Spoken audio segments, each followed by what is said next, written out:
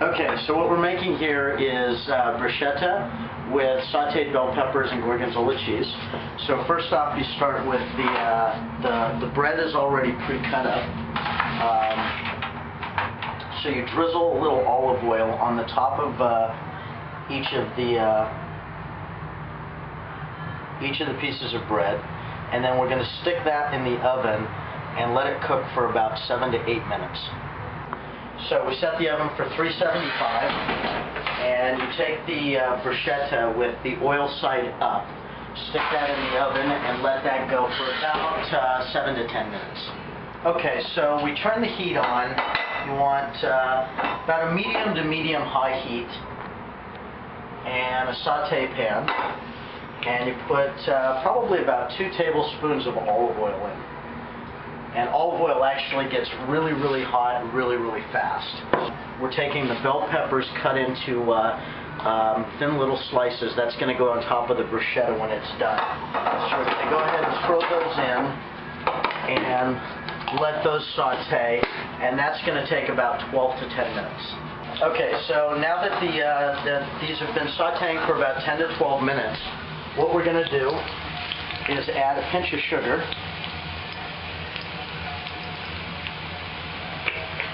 And we're also going to add about a tablespoon of capers.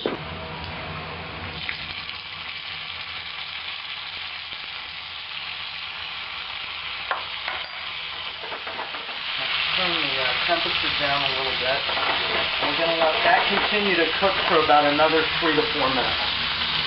And we're also going to add in about a tablespoon and a half of cut basil, fresh cut basil.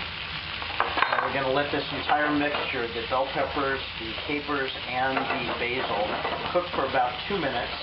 Let it get nice and soft. Okay, so this has been sauteing for 2 minutes. We're going to shut that off.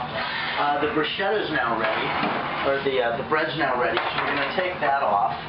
And we're going to get ready to do the topping on top. And what we're going to do is take a spoonful of each of these, the bell pepper with the basil and the capers, and we're going to put some gorgonzola cheese on top, and then we stick that back in the oven.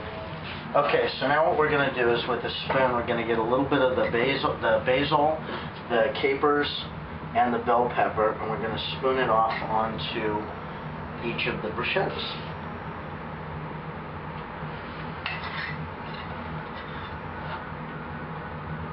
Now the sauteed bell peppers, capers, and basil is now on top, so now what we're going to do is cut and put a piece of gorgonzola cheese on top of each of the bruschettas as well. Okay, so now you've got the topping all back on, so we're going to put this back in the oven at 375 for about 1 to 2 minutes. Okay, so now the bruschetta is done. The gorgonzola cheese is slightly melted on top, so we take that out, and then we go ahead and plate it up.